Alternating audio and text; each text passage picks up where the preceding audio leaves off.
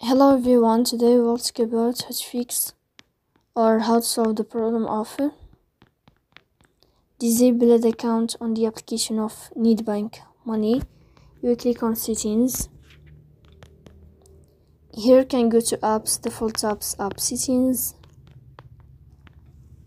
And above you can search about Nedbank Money app.